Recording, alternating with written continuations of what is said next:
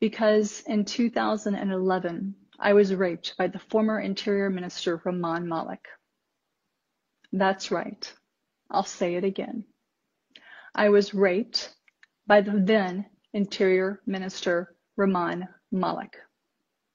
I was physically manhandled by the Federal Health Minister, Makhdoom Shahbudin, and the Prime Minister, Yusuf Gilani, while he was staying at the President's house.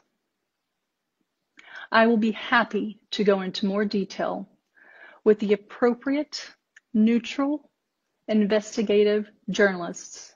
I have already shared this story with a handful of people whom I trust in case, God forbid, something happens. But I